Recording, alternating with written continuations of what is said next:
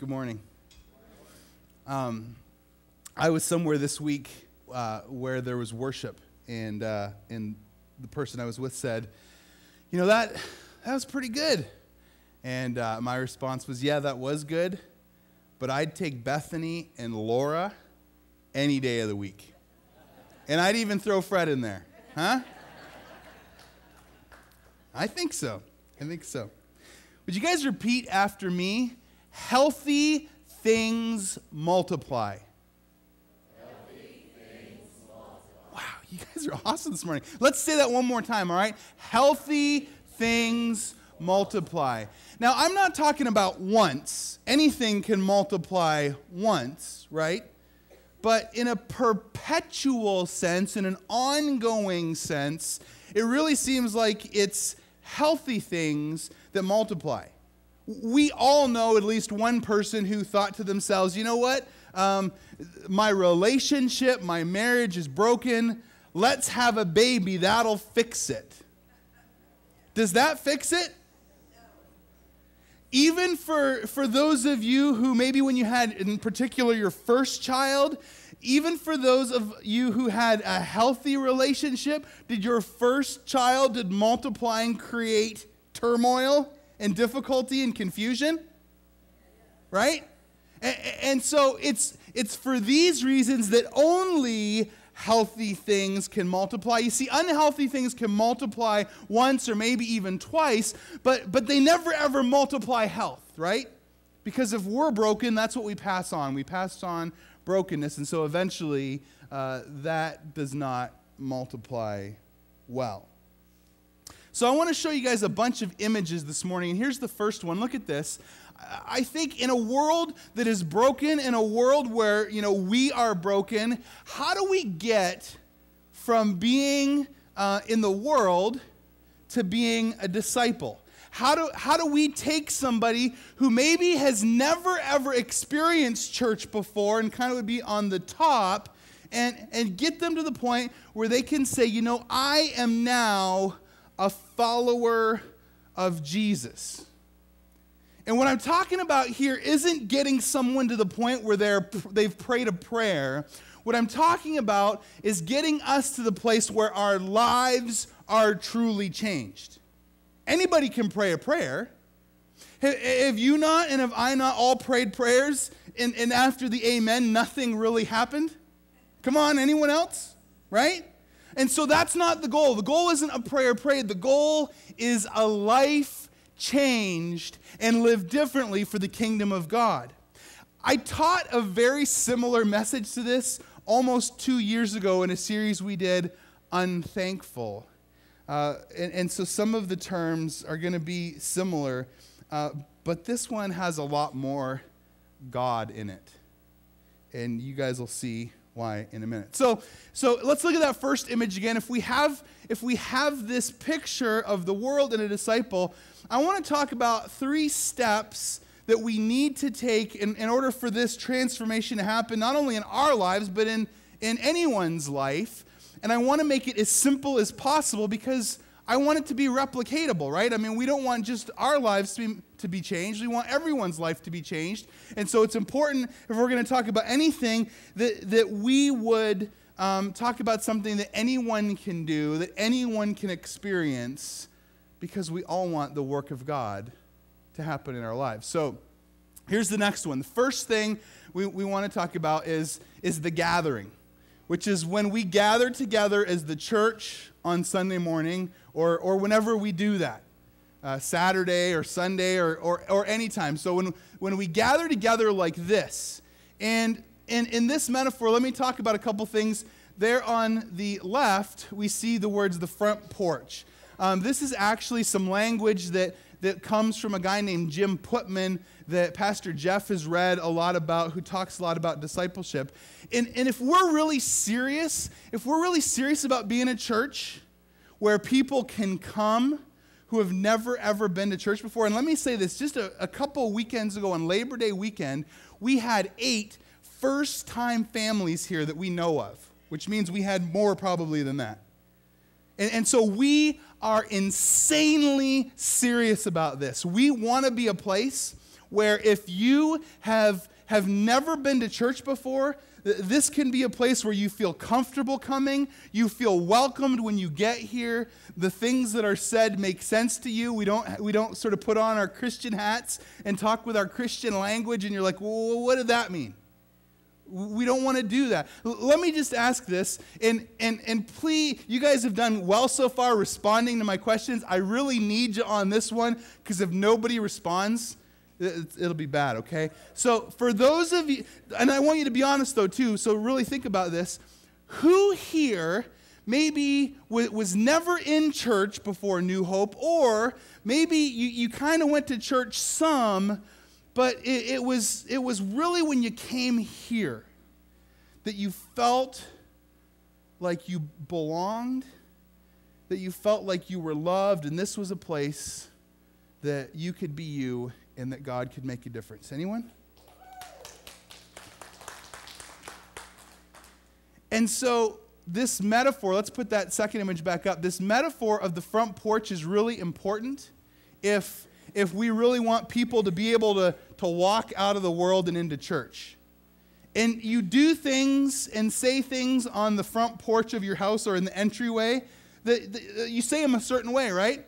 And so let me say it this way. If you show up at somebody else's house for the very first time, and the first thing they say to you is this, hey, would you come down to the cellar with me?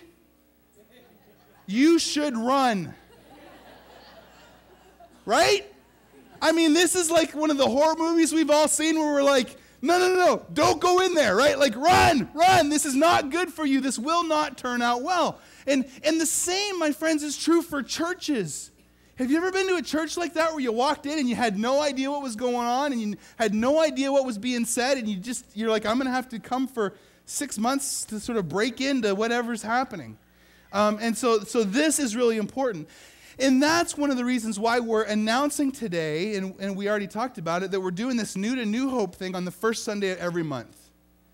Because I really want us to be the kind of church where we let people know right up front, here's who we are, here's what we're all about. I don't want any of this 2-year in business people like, well, I thought we were going to do this. Nope. We want to tell you, the first time you want to come to this 3-minute thing, who we are and what we are all about. Because I don't have a desire to trick anybody. See, if this is not the church for you, and I believe this, we are on the same team as every church that lifts the name of Jesus all across the planet. Amen? Right. So if this isn't the church for you, I actually want to help you plug into a church that is for you. And so if you show up here, maybe you're here for the first time this morning, and you're like, man, the thing I want more than anything is Sunday school. Let me help you find a new church. I think that's really important to clearly communicate who we are because I remember in our first church plant, I had a really smart guy say this to me. He said, if you just spend the next year doing everything you can to build this church, it could really happen. And so what I did was, in that process, this is sort of what my strategy became. Like if I was talking with a family who was kind of looking for a church, and they would describe their perfect church, my response was this: we're kind of like that. Right? Come to our church. We're kind of like what you're looking for. And so maybe we'd shift this or tweak that to be a little bit more with. And then if I was talking to somebody else, even if they were describing almost the direct opposite, we're kind of like that. I want you guys to know we're not like that. God has asked us to be what he's asked us to be. And I love that every week and every month we have people walk into this building who for whatever reason feel comfortable to come here. And this is a safe place where they can learn about and hear about Jesus and encounter Jesus and have Jesus change their lives. That's who we are. So we start with a gathering, and then as we continue down, the next image here is groups. And so where the gathering is the front porch, groups become the living room. Does that make sense? See, so we kind of get a little bit more intimate. It's not just about hey, you're new here, here's who we are, let's give you a little orientation, things get different. And groups are all about relationships, belonging, and care, because you know what? It doesn't happen on the front porch anywhere near as well as it happens in the living room. Is that not true? I mean, have you ever shown up at someone's house and you could really tell something was going on and they did not want you there? Maybe they step out and close the door behind them, right? Because they want to either keep you from seeing what's happening in the living room, or they want to keep you on the front porch, right? And so things happen when we move sort of inward, sort of this metaphorical language that are, these things are really, really important.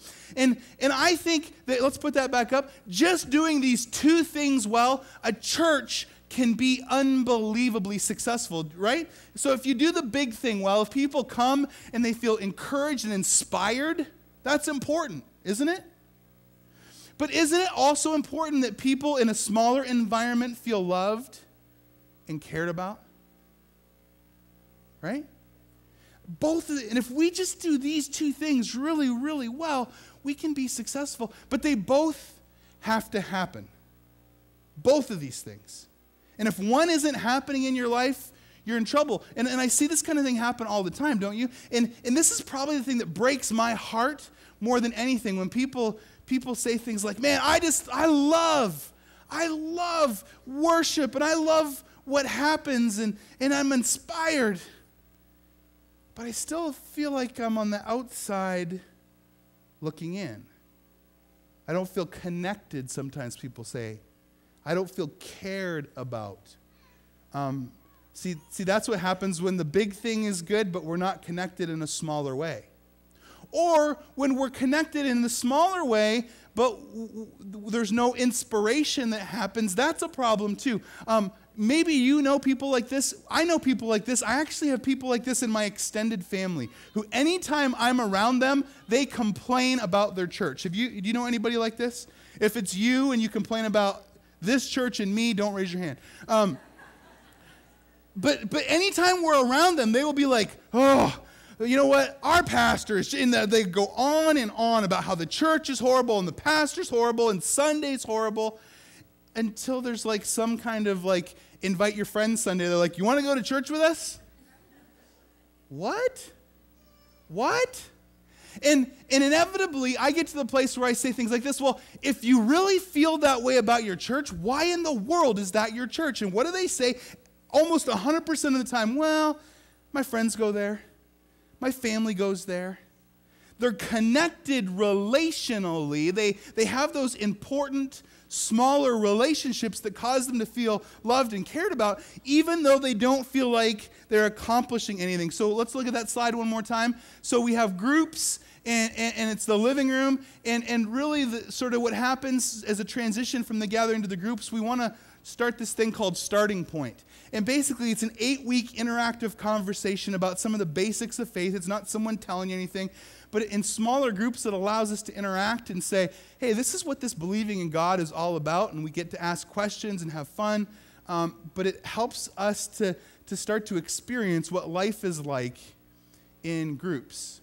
And I think what we're going to do with this is in January, we're probably going to do a series called Starting Point, where we kind of do it all together. Because for those of you who are already plugged into groups, we all want to start here. But this is something we're going to kick off in the near future. But if you're here this morning and you're like, you know what, I come to the big thing, but I'm not connected in a group or in a smaller way, don't wait for January. Pick up one of these books. Check on your connection card today that you want to get plugged into a small group starting in October. Volunteer to serve in a ministry. We've been talking about different ministries in the church every week, so do some of those things.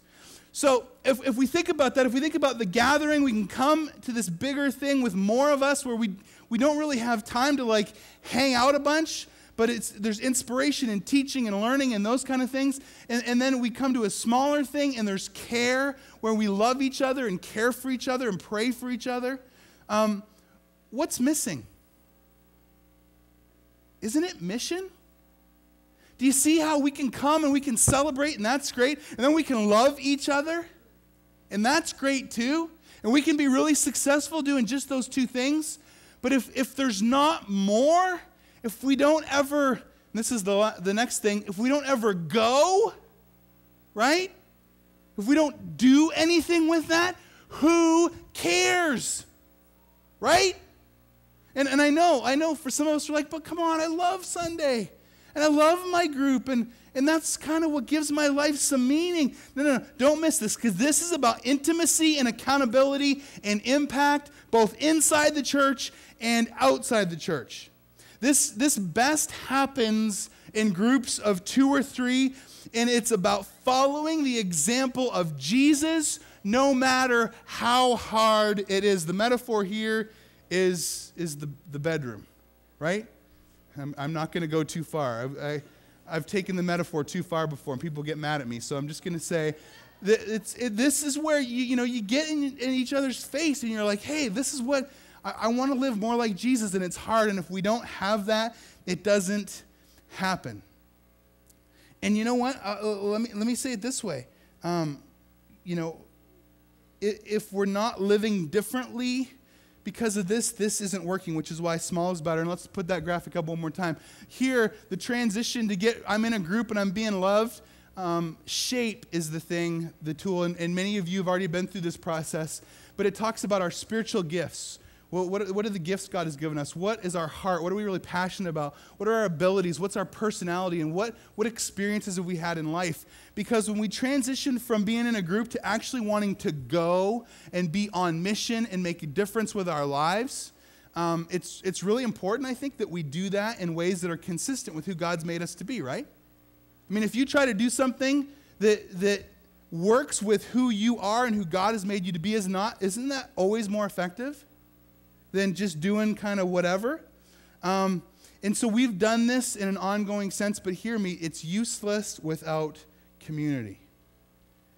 So why is going important?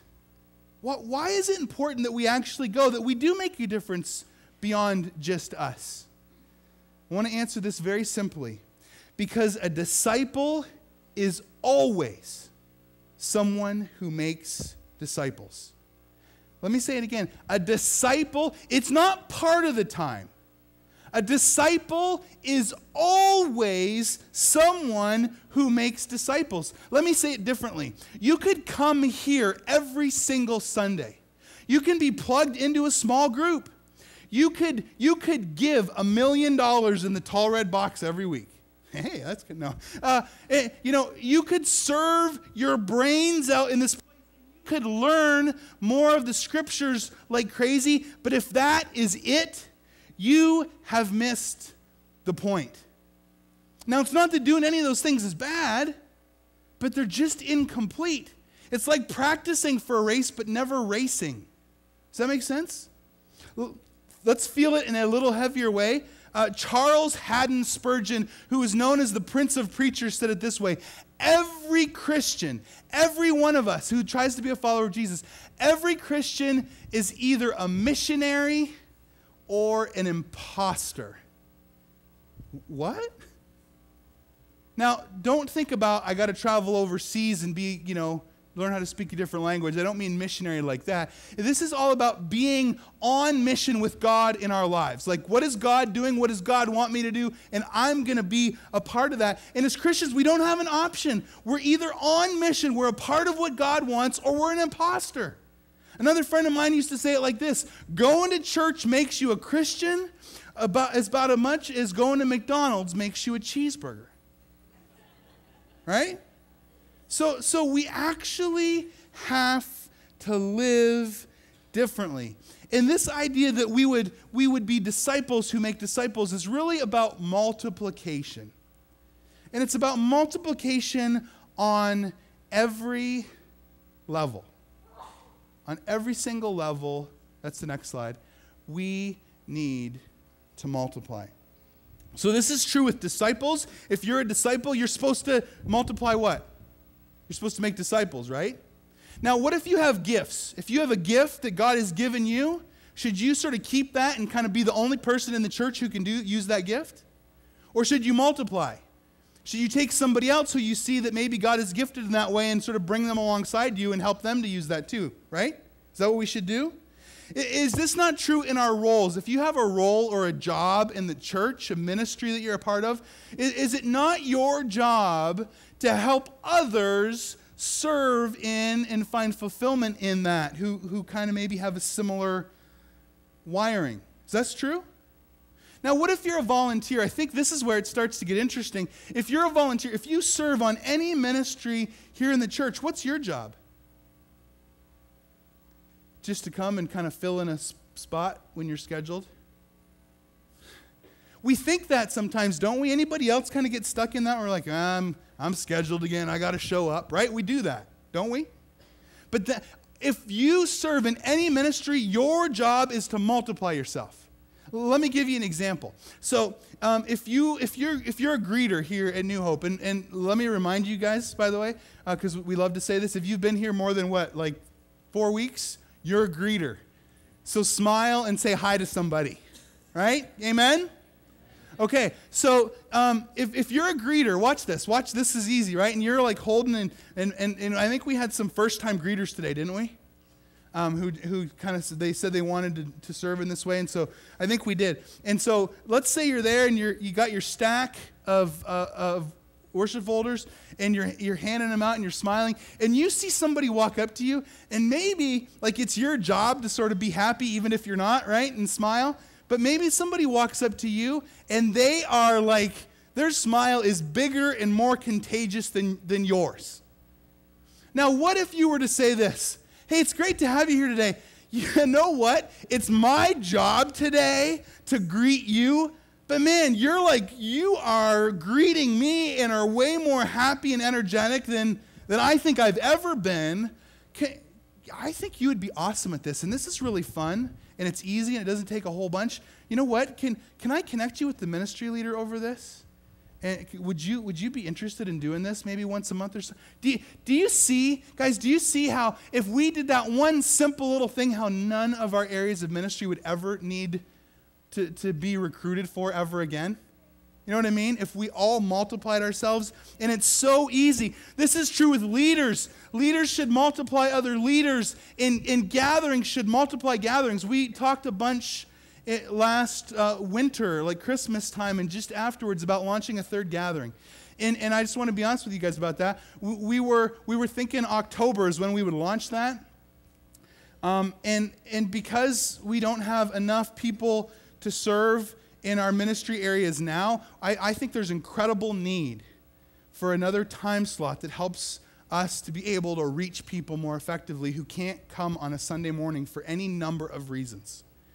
But until we are able to function, I'm not going to kill all of us to do that. And so we want to launch that third gathering, but we need people to, and we invited you guys even in the spring. Please, if you're one of the 60, 70 people who said, hey, I'll serve to help launch this for a number of months to get it up off the ground, and we're we need you guys to plug into these ministry areas now, and because we need an access of volunteers in order to multiply gatherings, and ultimately churches multiply churches, and we'll talk about that in just a second.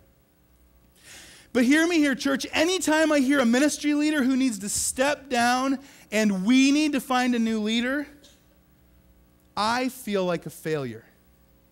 And I am.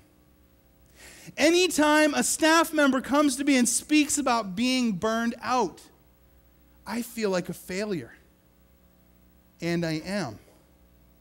Anytime I hear of a ministry area that is crazy low on volunteers, I feel like a failure. Now, please, if anyone wants to come to me afterwards and say, oh, no, Rob, it's okay, you're not a... Don't say, I'll punch you, okay?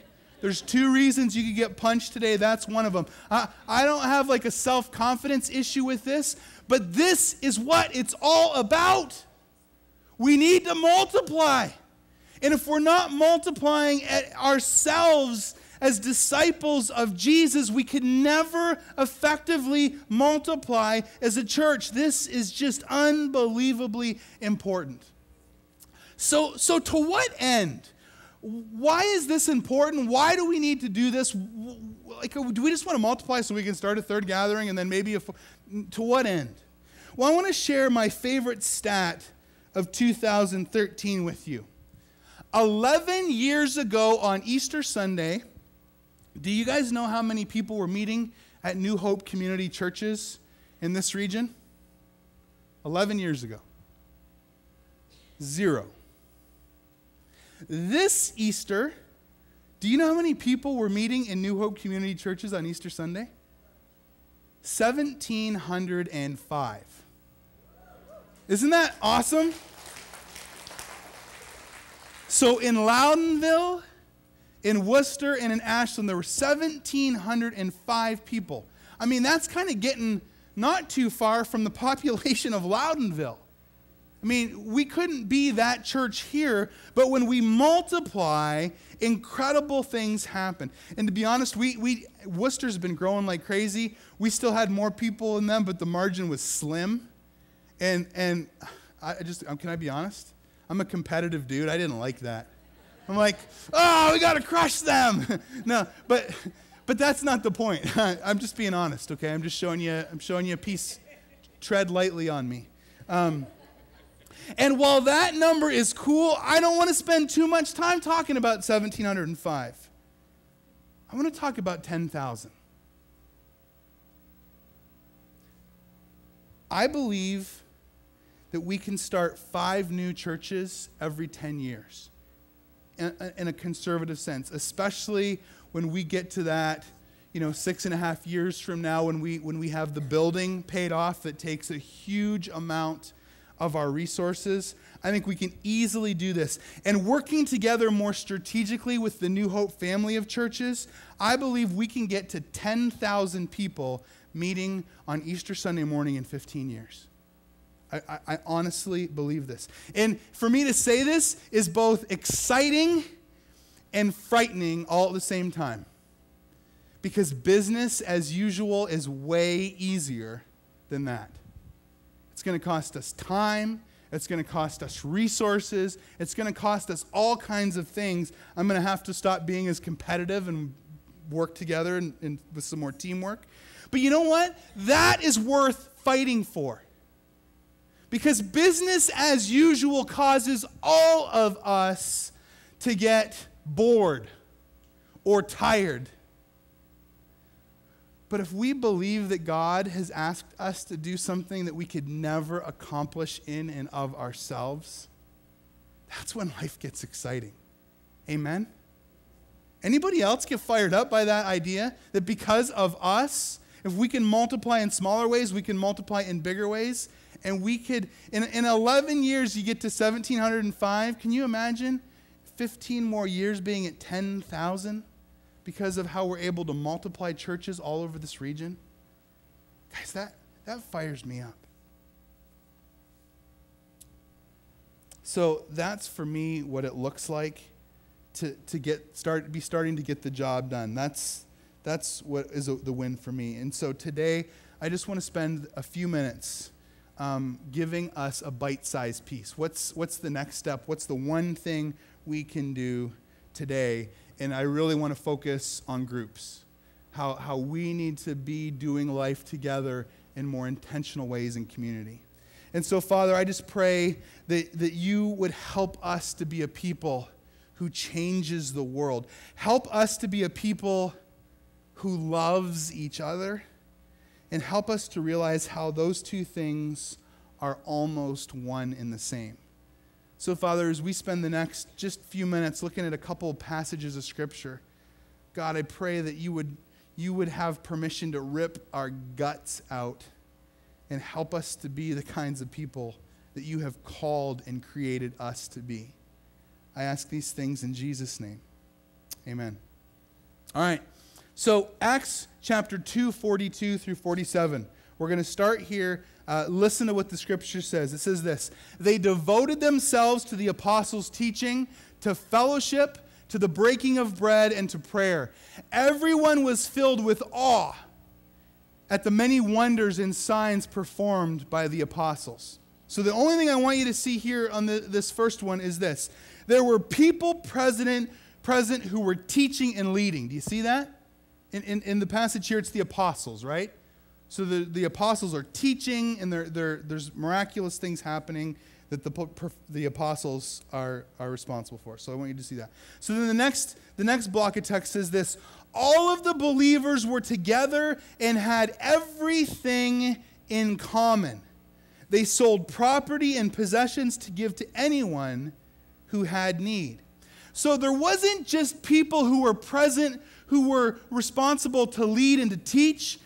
Don't miss that. Leave that up for a second, Nate. All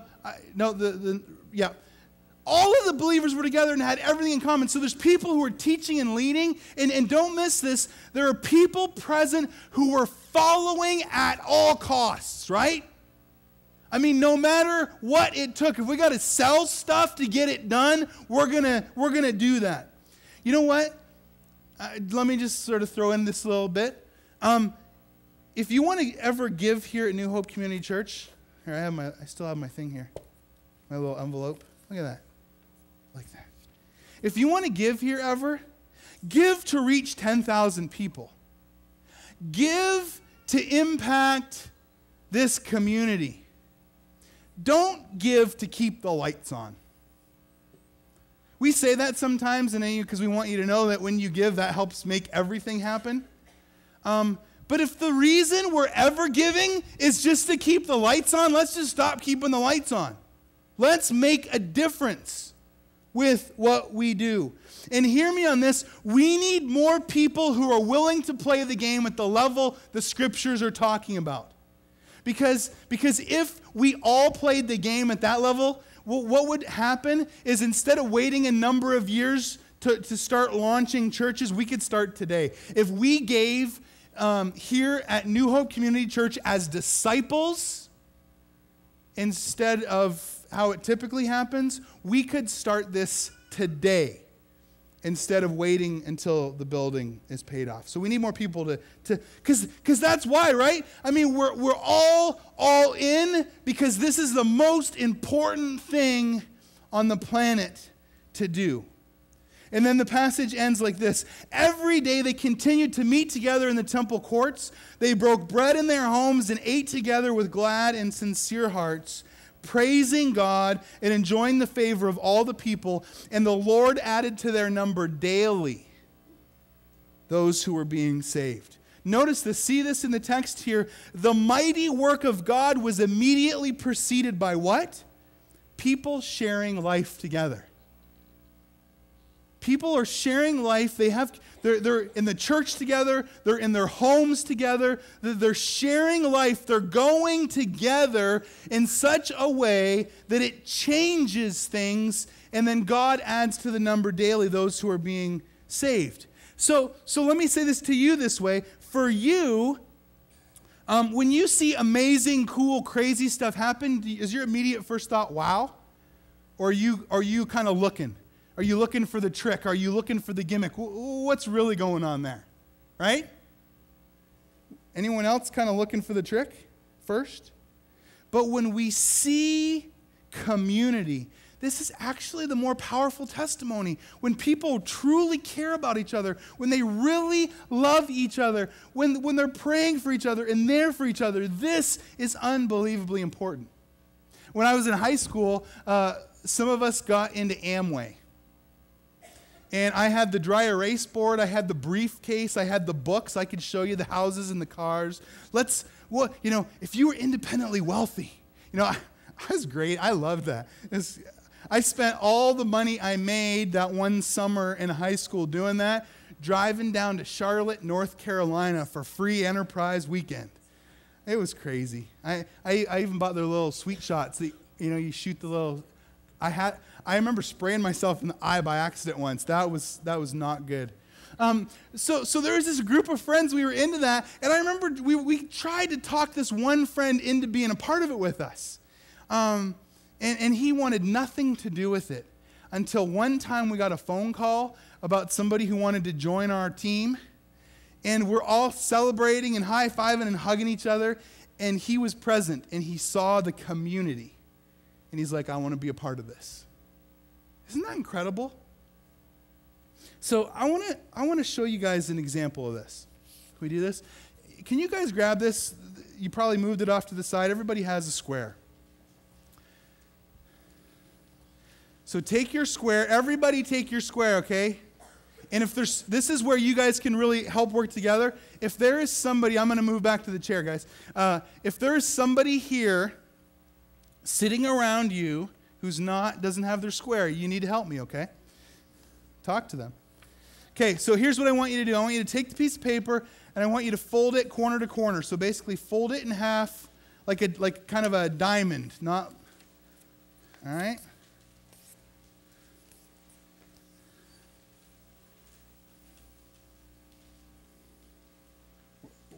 If there's somebody close to you who's not good at this, they don't have good dexterity in their fingers, you can help them. There's no rules here.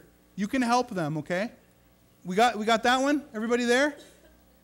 Now what I want you to do is to open it up and do the same thing the opposite way. Again, we're going together here, okay, guys? Nobody get lost in the shuffle. If there's somebody by you who needs your help, make sure you help them. Do you guys hear that sound of paper folding all over the place? That's kind of cool. All right, we all need to be there because the next fold is one of the two. Well, there's only two tricky things here. This is tricky. So I want you to take this, right? Because now we have this thing that goes both ways. And I kind of want you to pinch it and fold it together. Does that make sense? So you may need to help your neighbor on this one. If we have school teachers, especially elementary school teachers, we may need you to walk around and help. So it's kind of flat and it's pinched in on the sides. Does that make sense? Bruce, are you there? Okay, do we need to do that again? Again, you can help people. So we have our piece of paper, right? And we just want to fold it together. So it's flat and it... Nice, nice. This whole front row is good. Gabby, are you good?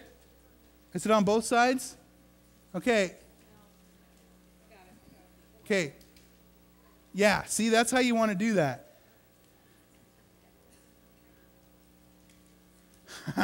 See, that's one of the two tricky pieces. Okay, who needs help? Raise your hand if you need help. We need people to help, okay? Do you need help? Are you good? You need help? All right, I'm coming down. Mm-hmm.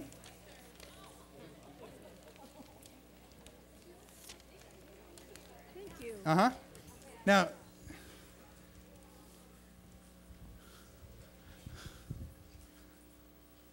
we got to wait. We got to wait. If you get left behind here, you're in trouble. Who still needs help? Okay, we need help back in the back. Someone over there, help, please. Nice, Jordan. Who else? Who else needs help? Are we good everywhere else? Hold on. Third fold, hold on. Oh, okay.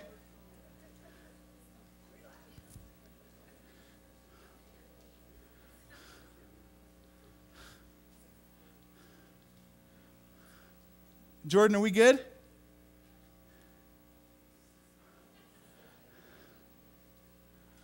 I told you that was one of the two tricky ones, all right?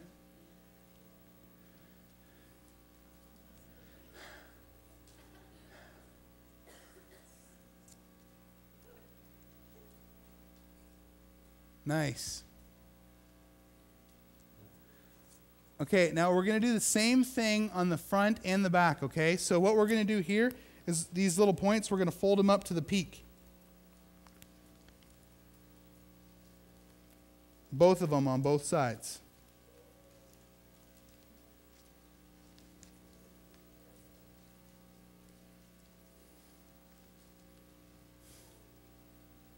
Anybody ever done origami in church before? Huh? Not in mass.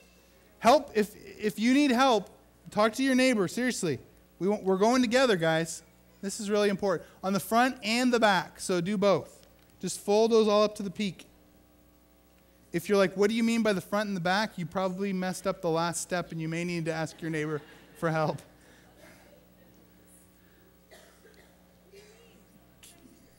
Okay, is everyone there?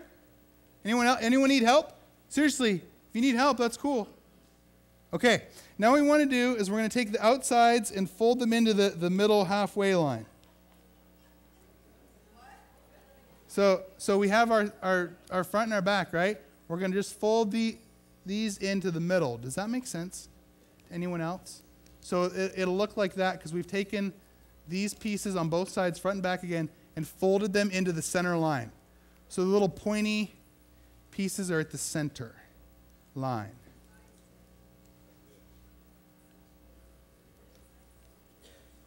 Are we on me? See that? On the front and the back. Look at that. That's pretty good, camera guys. On the front and the back.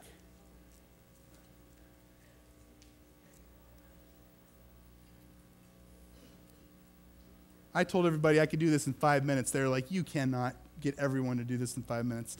They were right. I was wrong. That's all right. Now we're going to take, do you see how there's these two little pieces up at the point? We're going to fold those down so that they're flat on top, and their little point is by that center point we just folded into the center line. Does that make sense? Look at this. So we take these two and we fold them straight down, front and back. That's a great question, whoever asked that.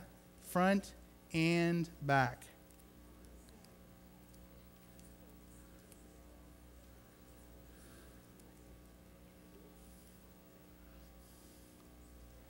Are we good?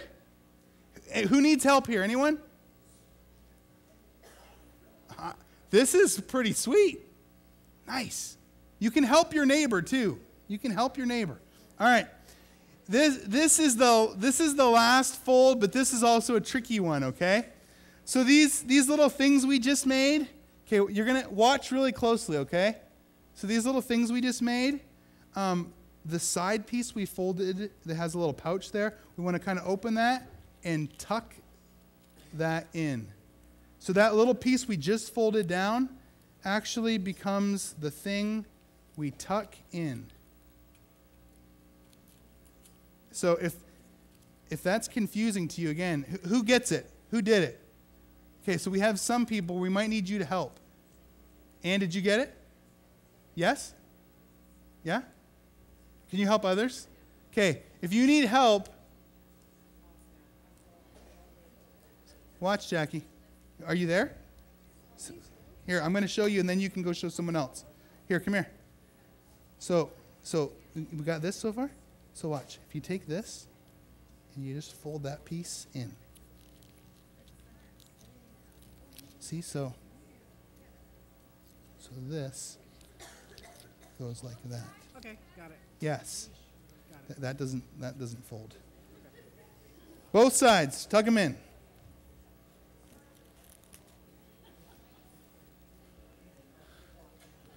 So they're actually tucked into the little pouch. Who needs help?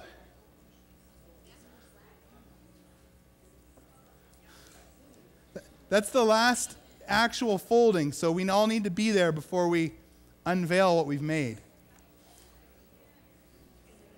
If you know, don't cheat. Who else needs help? Anyone? Really? Are we kind of all there? Not quite yet? Chuck, are you there? You're gonna be here again to try to. Hey, zip it.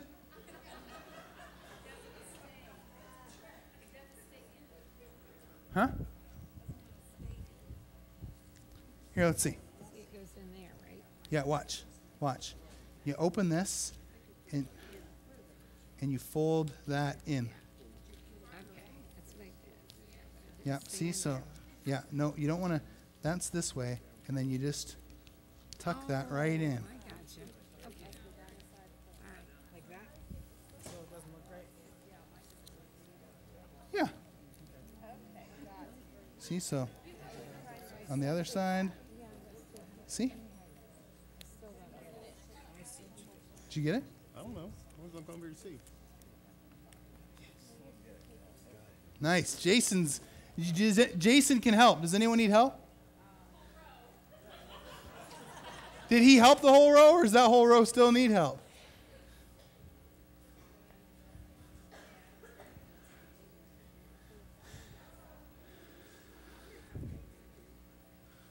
Are we there? If you need help, raise your hand, because we want to. Are we good? Put, are you good? All right. The last step one more time, okay? So when we took these little pieces and folded them down, right? We then sort of open that little pouch and tuck those in. Huh? That was just one step. Oh, the last two steps, you wanted to be one step? That would have been more confusing.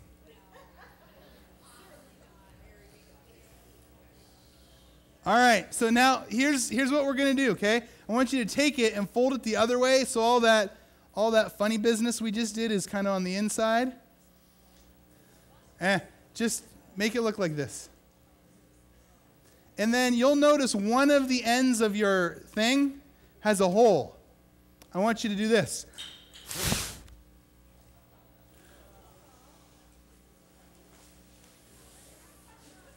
Bruce, hold it like a star. Oh, there you go. There you go.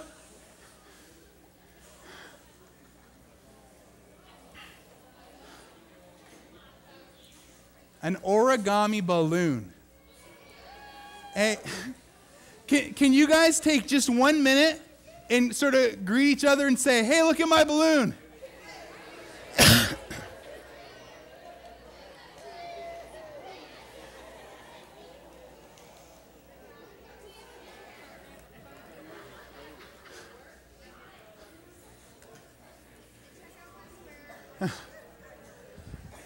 All right. If yours didn't work perfectly, you can see me afterwards and I'll help you.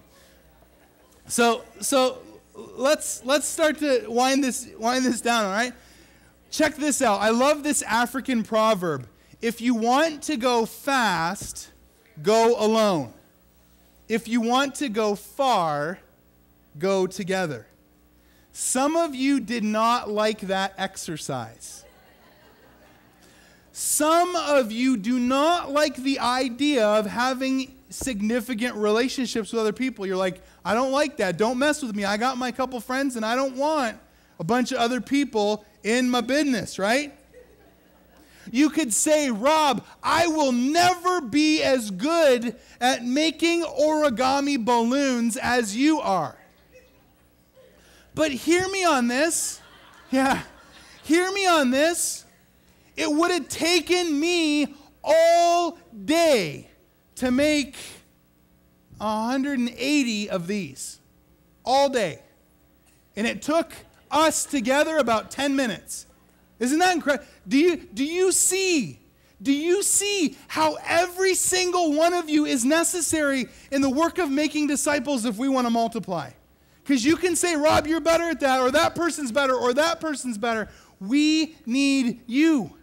We can make more together. So if you won't choose community for yourself or for us, I want to ask you to choose it for me. And I want to read one more passage as we end today. Acts chapter 6 says this.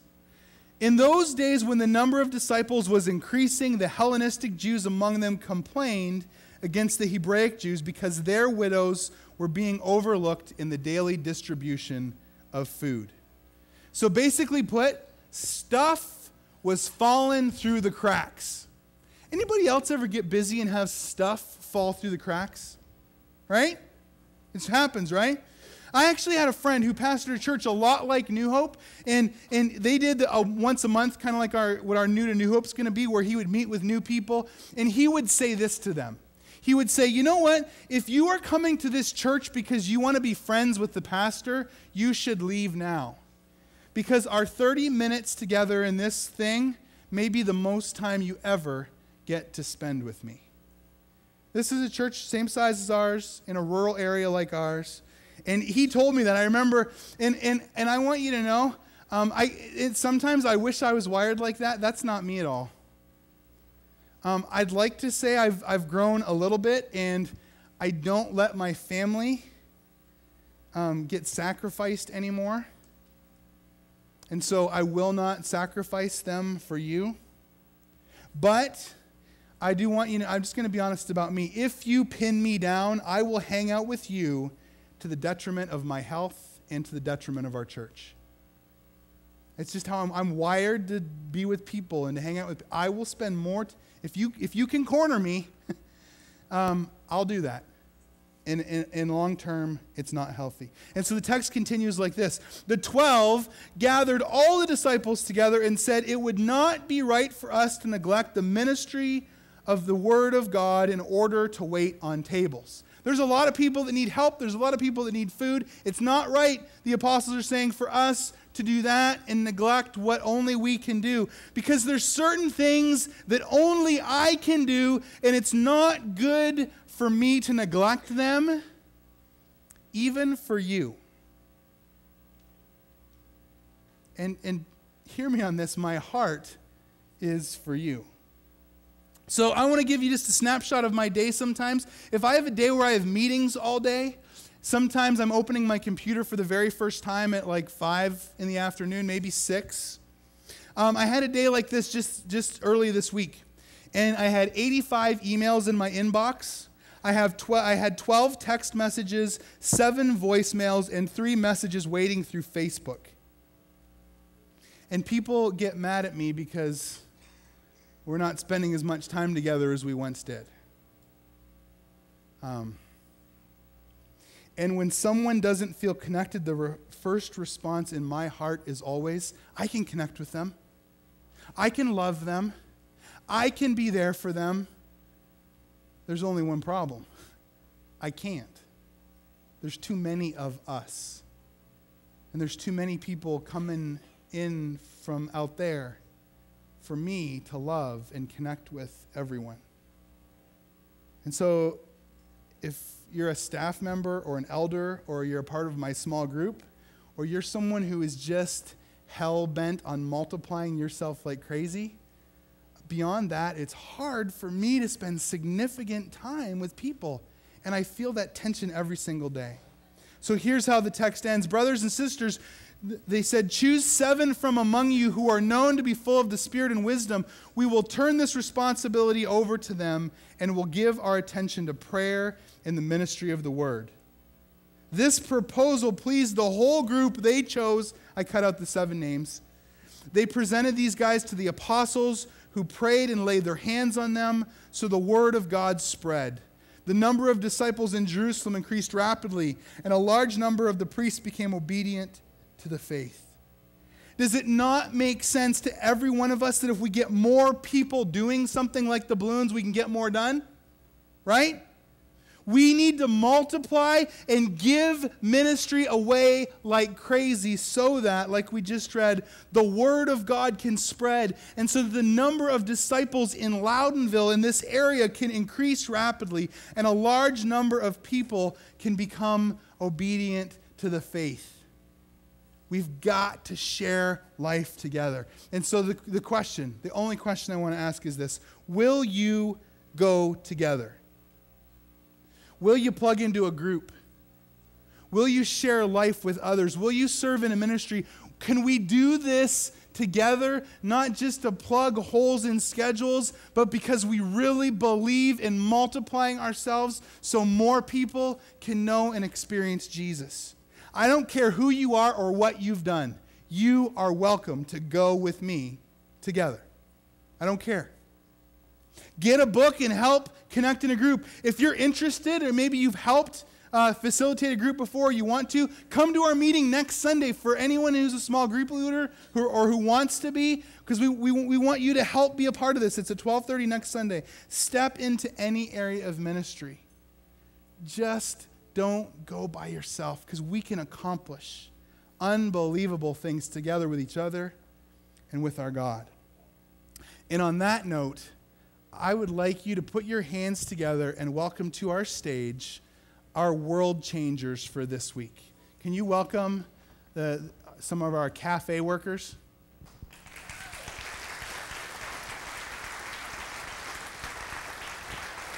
Good morning, New Hope.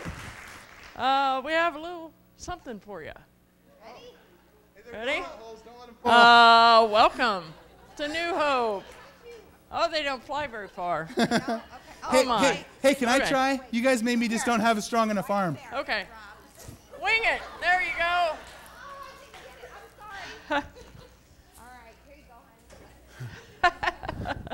You know, okay. Who wants it? Oh. Who wants it? Okay, Chuck. Oh, I tried. Oh, Kathy.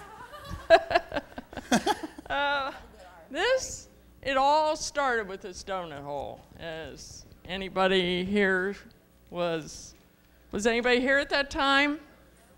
Oh, yeah. Well, good deal. Well, as you know, they were free. And back then, the cafe was referred to as a hospitality ministry. The cafe embraces the spirit of hospitality. The dictionary describes it as being eager and friendly towards guests and new arrivals. That about sums us up. We strive to let God's light shine through us, through our smiles and through our actions. It's been proven that everyone is more comfortable talking to other people with something in their hand, like like a cup of coffee or a bottle of water or something like that. And we're here to make people feel comfortable. We have a wonderful group of women and one guy, bless his heart, that do an amazing job of this. And we have room for lots more. So Kathy's agreed to help me today. I'm not an upfront person, and you don't have to be an upfront person to work in the cafe. So there you go. She did great, didn't she? She did great. Cindy heads us up here. She is really the heart and soul of the cafe. And I was just trying to remember last night, how long have we been doing the cafe for? Because that was our first sort of ministry that we started serving in. And I think Cindy and I were just talking too, Lacey was pregnant at the time, her daughter. So it's been at least 5 years ago, and I can't believe that. But yeah, when Al and I started here at New Hope, we were like, wanted to serve somewhere, but didn't know where. And the cafe was a great place to kind of get our feet wet because it wasn't a huge commitment. We didn't have to be up front, like you said. We didn't have to work with kids, or we couldn't really mess anything up, except for the coffee. So, yeah, so we. But it's a super ministry to work with. Cindy really, like I said, is the backbone. She handles the schedule. We show up a half an hour before the service each time we're on the schedule. We help do the coffee. We help serve donuts, take the money, do the pretzels, whatever's needed, and then we can come and watch the service. So it's really great because we're not missing the service. You know, or the gathering. We watch the gathering, and then afterwards we help clean up, take out the trash, and that's where the men are wonderful. My husband takes out the trash for us, and he helps with the coffee, and then we're done. And it's generally about once a month that we do this. Cindy, though, I'm going to throw in a little catch for her because she is amazing at going to Sam's Club, going to Steaks, getting the pretzels and the supplies, and she could even, I know, use help behind the scenes doing that stuff. So if anybody would like to help behind the scenes or out front in the cafe, it's a great ministry to start off with. If you're looking for somewhere to start serving, we need you, and it's great. It's easy, it's fun, you know. Couples are great. Yeah, couples. Al helps me all the time do this stuff. Like I said, make coffee, take out trash, make pretzels, whatever. Men can do it too. So it's great to work together. We welcome you.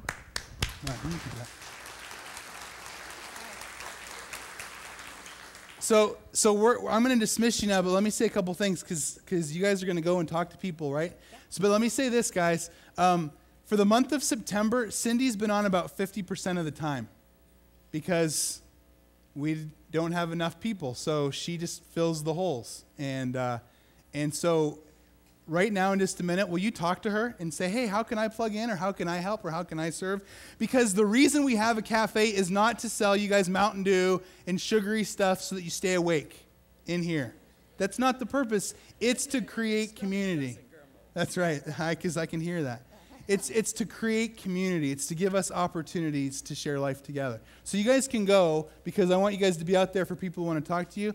And as you go today, as a church, let's share life together. And you may want to check that you want to be a part of a small group in your worship program. Do that. You may want to go to the bookstore and order one of those books because you want to be plugged in that kind of way. But here's something we can all do. As you leave today, grab a donut hole and share life with somebody else. All right, let's do that. It's great to have you at the gathering today.